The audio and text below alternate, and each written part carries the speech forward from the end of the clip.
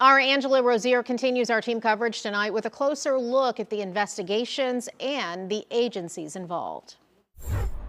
As of right now, that suspected gunman remains in federal custody, and the Department of Justice is in charge with this case.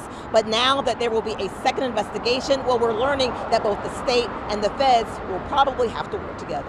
Let's prosecute this guy and put him away so he doesn't get back out. The announcement that a second investigation into the attempted assassination of the former president was made at the Palm Beach County Sheriff's Office Tuesday afternoon. I think this is an offense that should merit a life in prison. We reached out to State Attorney Dave Ehrenberg to find out just how common investigations like these are. You know, it is rare, but it does happen sometimes that you'll have joint investigations.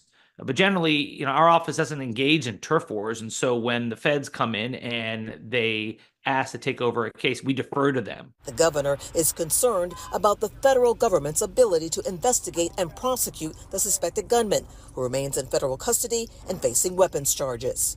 What will be interesting is that if the state does indeed conduct a separate investigation, they're going to depend on the evidence that's been collected by the same federal investigators that they distrust. He says the suspect could face an additional charge. Perhaps aggravated assault with a firearm against a federal law enforcement officer when this suspect allegedly pointed his rifle at a Secret Service agent. Well, Ehrenberg says the fact that this is a joint investigation sets an interesting dynamic. The governor says he wants to pursue the most serious charges.